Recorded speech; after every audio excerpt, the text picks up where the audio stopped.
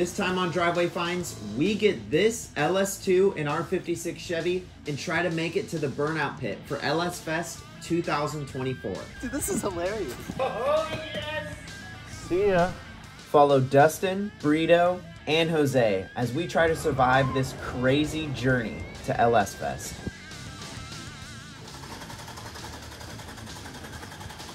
On the last episode, we decided to go modern power with a fuel-injected LS2. We pulled out the blown-up big block and started to survey and clean our new motor. When we got this engine, a bunch of the threads were stripped out of the block. The best way to repair them is with these things called time certs. And that basically puts a brand new threaded hole in the block. And the reason they're called time certs is because they're really time consuming. There's a couple things we need to do to this LS2 before we can put boost to it. But the first thing is we're gonna disassemble it down to just a crank in block, check all the bearings and do a few other things before we add boost.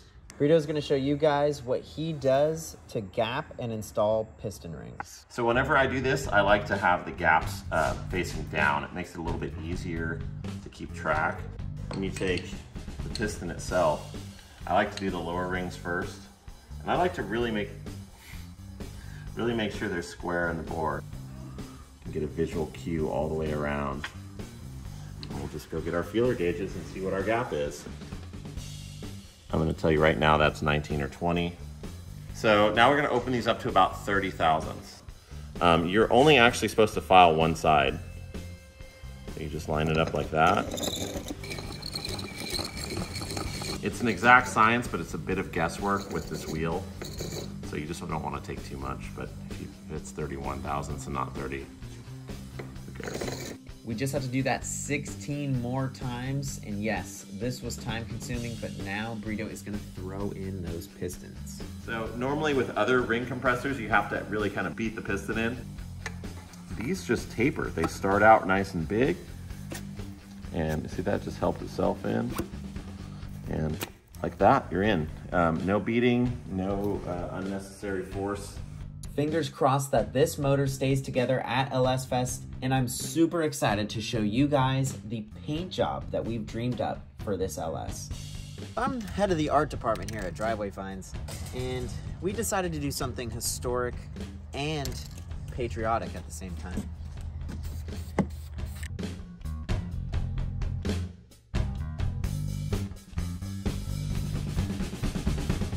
I think it was in like Popular Hot Rodding or something like that when they did this to Project X. But I'm really hoping that the blue stayed on the front. I'm really excited about this thing. We do have to put some stars on the front of it.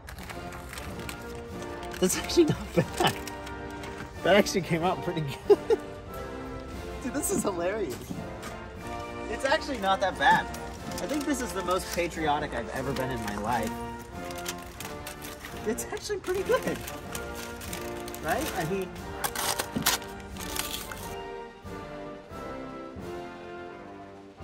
this idea really came out of nowhere. Thought it would be kind of fun to do something a little funky for the 56. Especially we're going to LS Fest, you know, it's just like a big party.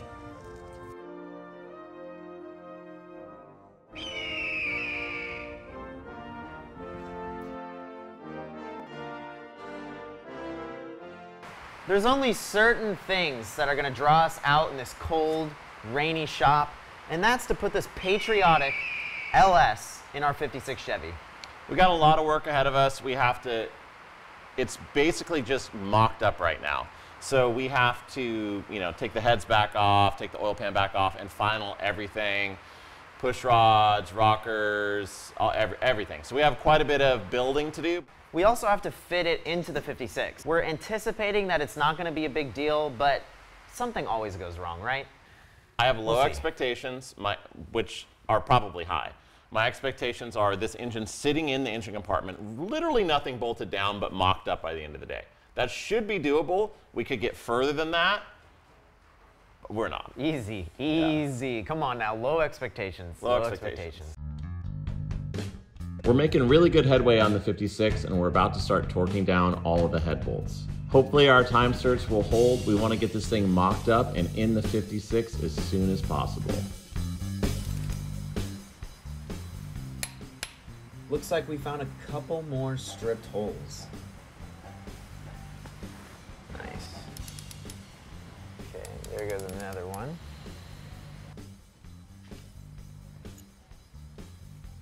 This is the threads. That's the engine from block. The block. So this is the engine block here. It's not supposed to be in my hand. It's supposed to still be in the engine. Yeah, so unfortunately, we're gonna have to take this head off again. So. Yeah. Okay. One successful. 5. Here's another middle one. You ready? Yeah, I'm gonna watch it explode. Oh. Don't worry, I'm ready to mark it. I'm ready to mark it. Oh! Yeah, one successful one. But like, is it? We still got 10. Is it gonna do it twice? Oh. Ooh, God, that really moved a lot. That's fine. Okay, so that one's good. That felt So good. we got 3 that went bad. Still have the other side to do. Remember we were having that little conversation with you guys earlier about how you try to plan everything out and something always goes wrong. Well, we found the first thing that went wrong. But it's okay, it's okay. We got plenty of time to fix it, plenty of time before LS Fest. We're gonna be okay. Trips. I mean, we have a boost. See ya. Oh, there we See go. ya. All we can do is keep moving forward, get the motor in there. We're gonna fix all this stuff down the road. We're not gonna let this engine slow us down. This will be the first time that it will be going into the 56, and we're really thinking it's gonna be easy. It had a big block in it, had a V8 in it, should be no problem. The question is, okay, that looks awful, and like it's never gonna fit. So let's keep going. Let's keep trying. Okay. Maybe it'll just find its home. Oh, it just did. Keep going. Keep going. Keep going. Keep going. Keep going. Keep going. Keep Okay, going. hold on, we're in the firewall. Let's just We're not. We just keep going. There we go. There we go. We have to move the engine forward. Yeah. That's lame. Yeah, this is why we're doing this now. We got the engine in. We had to move these mounts back 1 hole, which isn't a super big deal. We might have to slot the holes in our transmission mount, and hopefully our drive shaft will fit. The engine is about like a ½ inch further forward, which isn't really that much. Now we're gonna put the supercharger on here to see what our firewall clearance is gonna be. Unfortunately, we are gonna have to take the motor back out because of our unfortunate stripped head bolt threads. But this is just a mock-up just to see if things are gonna fit. They're like, oh, it's fine. It's gonna have plenty of room. It's gonna hit. Yep, hits. Yeah. I didn't think it was gonna be like this far off. Because people put LSs in all kinds of vehicles. I didn't think it was gonna be this far off. This is Yeah, a lot worse than I thought. Yeah, they don't just fall right in, folks. LSs are like the end of the engine block is also like the end of the heads. So with a big block, you have like a couple, 2 or 3 inches extra. To add insult to injury, after stripping out half of the bolts in our engine block, we go to put it in and it's really a lot further off than we thought. We don't always have the answers, and mock-up is a key part of putting a car together, and we're just contemplating what we need to change right now. Really thought this was gonna be a lot easier. Remember what we were talking about this morning? Remember that? How we were saying that something was gonna go wrong and we just don't know it yet? Except for everything. Well, here's another 5. Everything went wrong. 5 things to add to the list. Okay, that's weird. Not really. That's a good amount of clearance. That's the right amount of clearance. We put the supercharger back on to test fit everything, and it looks like we might have found the final resting place for this engine. And we get to put on our retro Terminator X throttle bodies. Okay, things are looking up. Things are looking great. That was one of my main concerns, was what we were gonna do to hide the wiring, because we do want these to still look like carburetors. They do. They look I very, love that we're putting this onto these. very That's just our carburetor. style. I mean, it looks fantastic. It looks, like, it don't get me looks wrong. just Yeah. This looks amazing. Like, where's the fuel? You know what? Oh, it's right here. this makes all the tears shed worth it. You want to try the exhaust now? Yeah. Well, these, obviously, these need to get modified. These are our old big block headers. We were expecting to cut these flanges off, kind of move the pipes around a little bit, and hopefully make them work with the LS bolt pattern. These were sitting like right here. Yeah, they were like, And we're at a cruise this summer, and this guy's like, hey. And I had my tire turned, and I'm just sitting there idling, because in a cruise, you're just like waiting for the people in front of you to go. And the tire was actually melting. It was melting, so. We have to have fender well headers on our 56. So we're gonna have to modify big block ones, because they don't make ones for LS's yet. Our plan is to take the big block headers, cut the flanges off, and put on LS bolt pattern flanges. Now hopefully the pipes are going to be able to move around just enough for this to work. And of course, you guessed it, the headers are running into our brake lines. we're redoing these brake lines so that they're not super close anymore. It's really nothing. We just have to do exhaust, steering, brakes, oil pan, heads. Now, we just build the whole car again. No big deal. It's like every little thing we're mentioning is like a half-day project. Yeah. It's like half a step forward, 5 steps back. Yeah. Like I said, it's like you try as hard as you can to build this stuff in your head, but when it comes to reality, it's just, sometimes it just doesn't work out.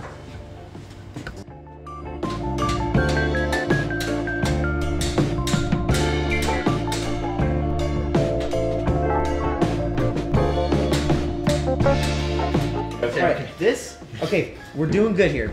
Look, you guys, victory is upon us. This just needs to get cut. Since this is pulled forward like this, we got a little bit of distance away from the car here, which is great. These are all slid in enough.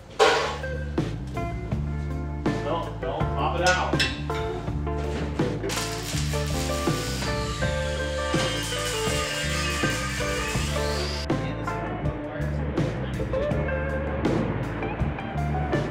We've hit some major snags today, but you know, through and through, I think we can get it done. We just have to start dedicating a little bit more time to this than we thought. Yeah, definitely some big roadblocks here, seriously. But this is a big triumph. At least having this one side, this one header done-ish. At least it fits, right? We got it literally bolted to the engine, which is amazing. It's definitely a lot of work to do to get this motor set in its final position. You know, drive shaft, transmission crossmember, brake lines now. We were expecting to not even touch any of the brake system. But We're of sort course, of back to square. here we are. We're back to square two. Yeah. It's okay. You know, it feels good to get that done. Yeah. That's great. If we can get this side And it looks amazing. going, that would be awesome. If this was the only thing we had to do, this thing would be done by like probably Friday with everything we have to do. But since, you know, I have a full-time job, he has a full-time job, I have 3 kids. I mean, that's the thing is yeah, I mean, you could tell how many other projects we've been putting off just to work on the 56. I mean, I just bought a 68 Mustang probably like 3-4 weeks ago. I've done basically nothing to it and wanted to drive it like super bad, and dedicated all my time to this. I mean, we have this, we have, you know, all the reels that we make for driveway finds, all the videos that's become a full-time job. Yeah, all the videos I'm editing for YouTube, and I mean, there's a lot of stuff to do, and this is kind of our #1 priority right now. We got to get this thing done. We got to get it to LS Fest. This is truly going to be a one-of-a-kind build. I mean, an old dirt track car with an LS in it and a blower with the Holley Terminator X. You know, we want to show everybody and Holley that the 56 really is one of a kind, and so is driveway finds. I'm gonna be honest, with all this stuff, with this blower, with these, do you even notice the LS down there? I do, because I mean, look because at it. the It's American red, white, flag. and blue. So you know what? Maybe it's But a good that's thing. camouflage. We did that red, paint white, job. and blue is LS camouflage. I think it's great. And then we're also going to do some cool valve covers up here that are also going to kind of carry on the red, white, and blue right here. Those are going to look great. I'm super excited for this thing. I think it at the burnout contest is also going to be great. You know, I'm just excited to get this thing done. I'm excited to have those tires just, you know, up in smoke to where you can't even see the 56 anymore. One of the things about putting this LS in our 56 that took a little bit of calculating was the whole bell housing clutch situation. We still wanted to run our Muncie, so the difference between an LS and a big block is an LS crank is 400 thousandths shorter than a big block crank. So the cool thing is this QuickTime bell housing actually makes up that difference. So everything that Dustin said is just great, fine and dandy. I'm just excited that we don't have a massive crack down our scatter shield. One more test fit, this time with the transmission bolted on and our new motor mounts, before we pull everything out to do more time certs, and we're also going to check the fit of our new headers. So we're really trying to cram these fender well headers into this car. They are the original ones from the big block. We've just been doing some modifications. So I have this side wrapped. It's getting ready to get painted right now. I've just really been struggling with this, trying to get it to where it's actually a fender well header inside the fender well.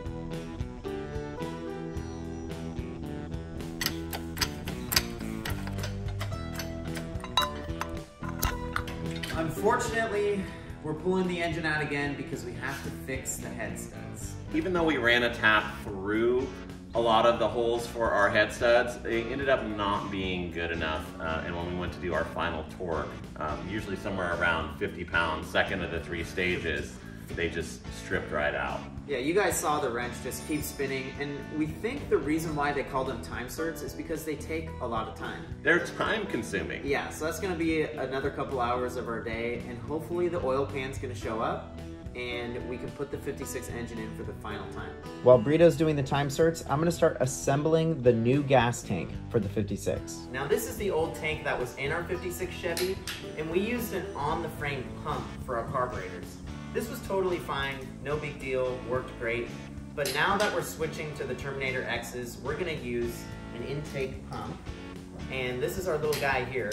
This pump supports up to 800 horsepower. We're gonna make like around 800 horsepower, right? I mean, like, we don't know what the big block made, but we think it was kind of a lot. What if this is better? What if this is like a lot better? And what's cool about this new tank is it comes with a sender as well that's already the right ohms for our stock gauge. You know how much we love all of our factory stuff. All we have to do is get the sender to the right length, and we have to get the fuel pump installed on our pickup here, and it's got a return, a sender, and a vent. This is gonna be great for the 56. We're not gonna have any fuel starvation. It's not gonna slosh around like it did in this tank. It's gonna be great because we do wanna take this thing to the dirt track someday. It's not just for the drag strip or the burnout contest. I want to take it anywhere you can drive a car. I want to take it to King of Hammers. We want to take it everywhere. Can you imagine this at King of Hammers? People are like, wait for it. Let's check back in with Brito on torquing down the cylinder heads. I am over torquing cylinder heads. I hope this is the last time. I hope these things don't fail. That was the one I was worried about. Last one. This one has a nut cert, so, or a time cert. No worries. This is a nice, brand new oil pan. Look at that. It's like nice and shiny on the inside. Perfectly clean. It would really be a shame if somebody had to paint it red, white, and blue.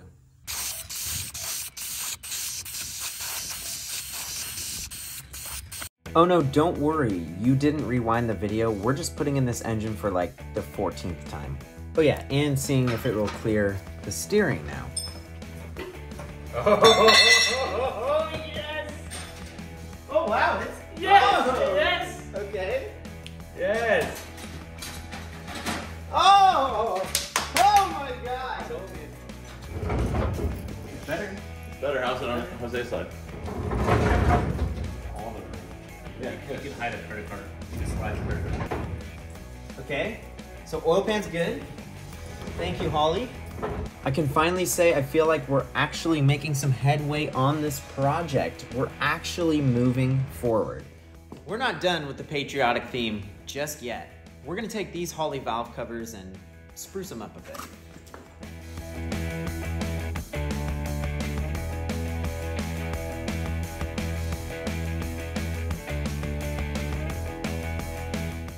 This upper alternator bracket is disgusting. We do not want this on our car. We're trying to hide stuff like this. This lower one we like, but it won't fit in our car. There is nothing we can buy off the shelf that will work, so we're gonna have to make something. So me and Dustin last night kind of came up with this idea together. We want a really low mount. We want something that's out of the way, something that fits, that's not giant and up here at the very top. But what's nice is, it's a nice clean spot for it to be. Dude, this is gonna just be like done today. Not really, because I'm gonna have to go to dinner, but wow, that's cool. I have the task of trying to combine these two wiring harnesses together because Holley doesn't make a direct Terminator X dual throttle body LS controlled system. This is gonna be interesting. Let's see if I can do it. I don't know, what do you think?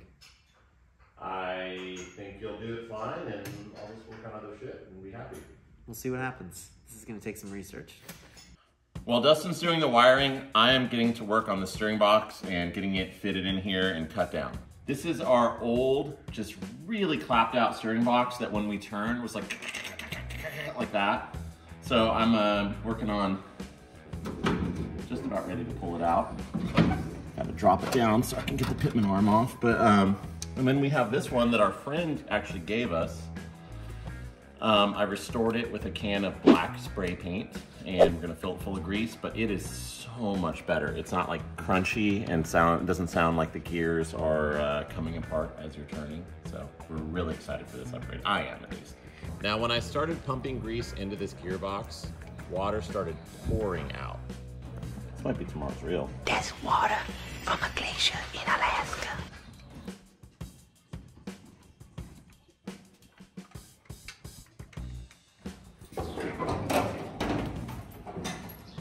So much better. Our other one it wasn't really noticeable when we were driving, but man, it was like, how do I describe it? Crunchy? Like, it felt like the gear was stripping every time you turned it. Oh yeah.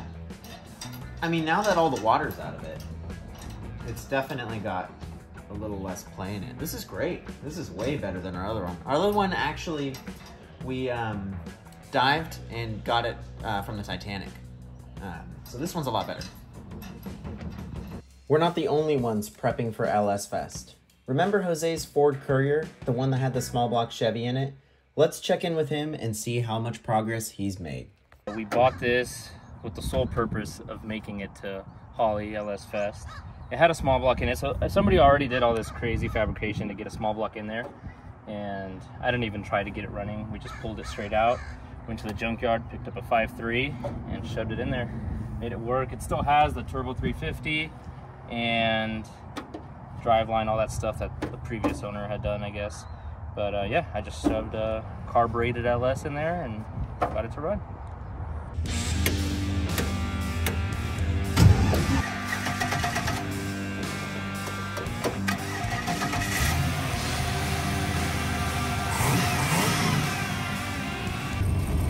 All this stuff's in the way. Here we go. First time ever. Just a Ford Courier. First time on the street right here.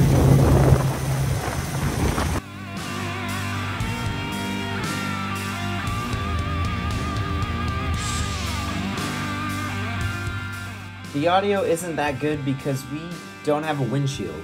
But for the first time being on the street, the Courier is doing awesome. No leaks anywhere. Cooling is good, all this is good. Training lines are good. I wonder if the kickdown was kicking. It was kicking. Let's go. I don't know how many of you have gone on a test drive in an LS swap Ford Courier with no front windshield, but it's pretty riveting.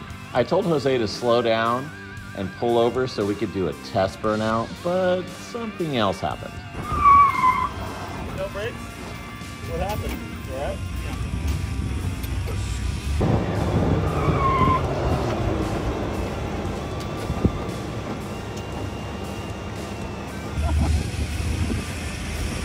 dude in the Tesla was like, what the fuck? I guess the courier's brakes still need a little bit of work.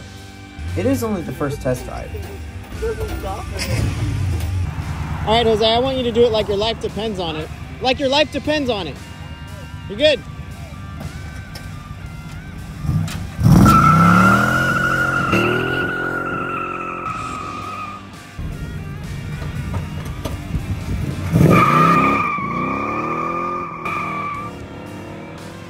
Jose still has some work to do, so let's get back to the 56.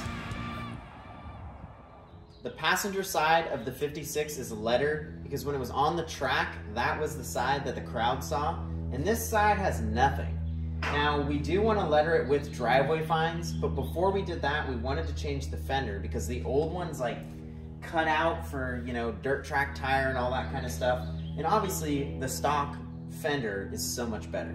We got some paint matched to this same kind of red-ish color. And we're gonna have the letters done in a very vintage way. Yeah, it's gonna kind of match the other side, but just be a little bit neater. We're gonna have to faux Tina this fender, and we're gonna show you guys how we do it. I'm gonna start by laying down this black paint first on our new fender. And as you can see, this is nasty. And look how big that opening is compared to our new fender. And we're gonna go through, we're gonna maybe put some grease or possibly some water to create kind of that loose paint effect so that we can have this kind of chipping that this fender has. And we're just gonna take our time and, you know, get really artistic with it. I like to use grease to mask off some of the rust spots. Other people use mustard, but let's be honest, mustard is disgusting, so I'm gonna use grease.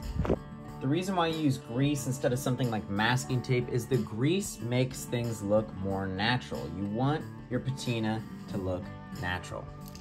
We're just trying to make it look like all this stuff happened naturally because after all, Mother Nature did paint this fender.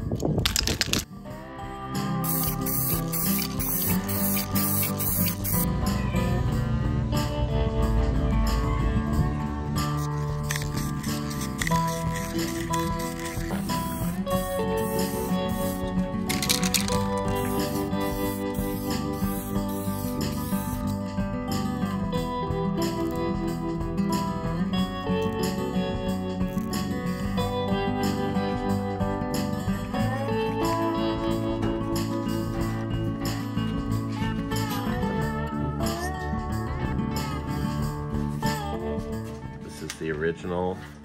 We're gonna use all kinds of different objects, whatever we can find around us, because we want all these chips and scratches to look different from each other.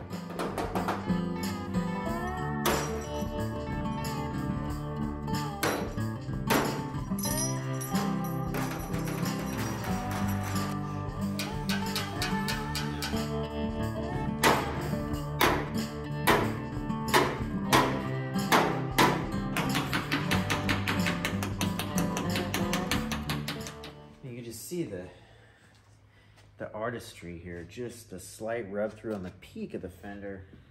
It's coming out really good. I'm really liking how this is looking, especially around the areas where they're raised. You get that kind of high contact. So what I did to create this is it's really easy. I just did some brake clean. I'm gonna do it to this part here, just because this is an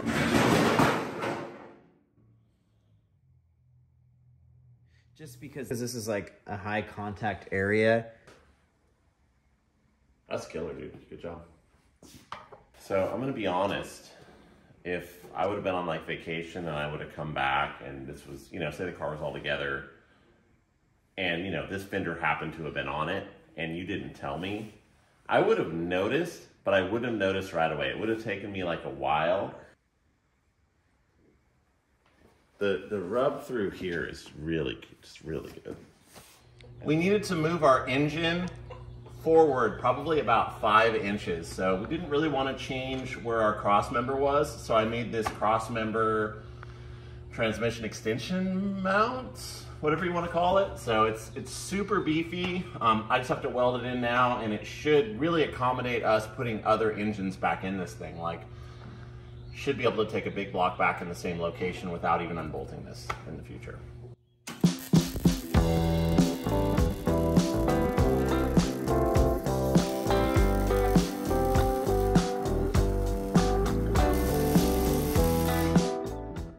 Yes, the 56 is leaving the shop, however, not under its own power, because the 56 has a very special field trip to go on.